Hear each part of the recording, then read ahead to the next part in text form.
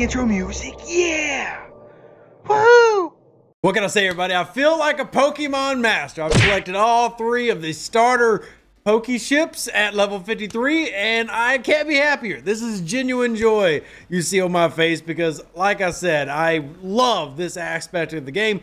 Look, problems may happen, incursions may fail, alliance tournaments might disappoint, but one thing I will always enjoy is unlocking new ships, exploring the Star Trek universe, and in this case, acquiring a Romulan battle axe. That's exactly what it looks like. You can't convince me otherwise. Feel free to drop in the comment section below what you think it is, but I think it's clearly a Romulan battle axe, and Romulans are quite known for their battle axes. So, there you have it. There she is.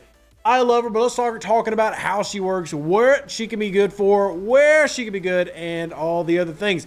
Number 1, on your screen, she kind of clipping off my screen here, but she's a little pricey. You knew that coming into this video, but everything's relative. You very well could be watching this, you know, months down the road, and the economy has improved enough where you're not really worried about those, you know, gas and particles costing you a lot. But if you look, for example, just getting this is going to cost me a few thousand gas. That's okay. It's a process, and my 579 method sticks here, where you talk about upgrading to tier 5 or just general usage, tier 7 if you kind of want to be good at armadas, better warp range, and then finally tier 9 if you want to have PvP. Now there is the caveat to be added in that if you wanted to say use this to upgrade your Borg cube, tier 6, but I think that could just roll into the tier 7 logic, and I'll be honest, I really don't feel like the Borg cube plays into this until later on. And with the cost of this ship, as you can see here on your screen, when it comes to maxing out, or we can split it into going through the 3 different levels that I just referred to, you can kind of make those decisions for yourself. I don't believe investing heavily in these, but I do believe in enjoying heavily these 3 uncommon ships. I loved my 50 Tribune, but I really am just so happy with my decision to pick these up and enjoy them. And obviously y'all know that I've got all 3 of them now, so I'll be able to compare side by side. Here's my Northcut that y'all just saw a video on here recently, and then I also have the Vorchow, which I've taken to tier 4. I will take it a little bit higher. But the Corvus now sits as the strongest out the dock, which is to be expected with me having a ton of Explorer research and Explorers having a ton of research in general. But this thing has more than just grid research going for it. It has a great firing pattern. I mean, good firing pattern. I guess great's relative, but I do like it slightly more than the Vorchow firing pattern for PvP because its shots are closer together. What I mean by that is round 1, 4, round 2, you're going to knock that up to 7, then 4, then 7, then 4, then 7. Whereas the Vorchow's big shot, it takes a little bit longer to get going, where you'll fire in the second round, but you won't fire again until round 5. So there's a bigger space, meaning that in the first 3 to 4 rounds, or even first 10 rounds of combat, this puppy's going to put out more than the shot number for something like a Vorchow.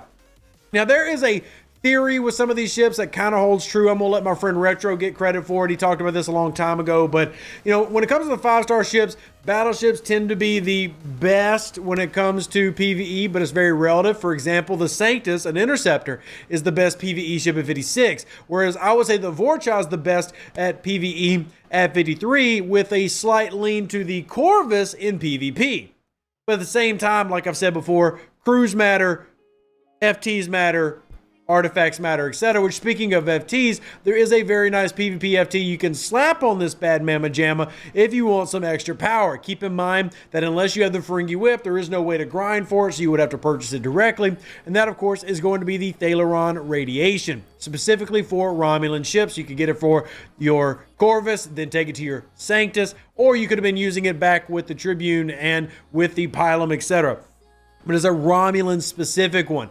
Prices vary based on how much you want to invest to get that, but that would be the option. But in terms of what the Corvus does well is honestly a little bit of everything. It can do your Q draw hostiles. I particularly like the warp range. Didn't mean to click on that one. Particularly like the warp range of all the 53s, but it's nice to have for here. And then you can see me doing Klingon war armies, appropriate, me taking down Q trials. They're babies. This isn't very effective or strong as an opponent, but I think many of you have an idea of what these ships can do. It's more important to learn the basics of warp range, firing pattern, and then apply crew logic and research logic and FT logic to that. That doesn't mean that this thing can't be loaded out to really put some hurting on opponents. Like I said, because of its firing pattern, I do like it for PvP, which I take a Romulan inspired ship, which is the Talios here, and take a look at that PvP crew, which is of course the new meta, if you will, at the time of making this video, with Mirror Picard, Mirror Data, Carol Freeman. You could also put Lorca, Honor Guard Worf over there on the opposite side, or you could honestly do Lorca if you really wanted to. If you wanted a whole breach, you felt like you'd hit criticals, but you know, your standard runs right here. Everything crewing wise in G5 and above kind of applies to all the ships. So like I would use this on any ship that I have. Doesn't matter if it's the Vorcha, Talios, Defiant, Coronar, any of these ships are kind of use the same thing. And that's a good thing and a bad thing. Think of, you know, these type of crews very much like Pike, Moreau, Chin of the olden days for PvE grinding. Now, if I said before, there are counteracts here, which something you have to worry about is if you're going against, say, this big, beautiful Vorcha that has, say, Battleship Strike Team, they can, in a turn, affect and maybe even flip that meta team that we just looked at. But again, that's all relative based on what's available crew-wise, which makes giving specific crews to things like the Corvus difficult. It's a beautiful ship. It's a gorgeous ship. I really think it's a great design.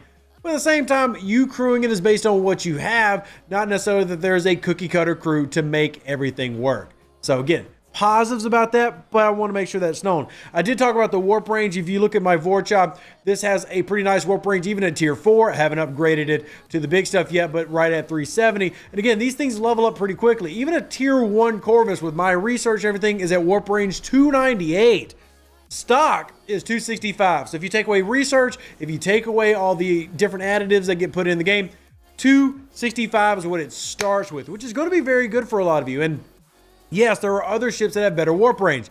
Cue the conversation to bring in the NX-01, for example, with me currently having a warp range of over 1,000, and it could be even higher. And even going to ships like the Talios, which have a great warp range at 262, but having another ship that can go out for deep armadas, and not that I'm trying to throw a slight at the NX-01, or even the Talios, or even the Voyager, etc., but when it comes to armadas, you actually prefer to have something like a Corvus, so that you have these bigger power numbers, thus bringing in more loot overall. That's the advantage of FKR ships. They're going to be better general grinders in terms of hostile loot, rep loot really, and they're going to be better performers in armadas overall, giving you more loot, more power, more oomph. And if you do decide to follow in the path of Rev and collect all three, well, those 3 starter Pokemon are going to do you really well, where this is your Blastoise, yeah, this is your Venusaur. Yeah, I guess you could put the green on the Corvus, but I'm sorry, this is Venusaur, kind of the more useless of the 3. I hate to be that guy, but I'm not lying. Anybody in the comment section, feel free to back Rev up.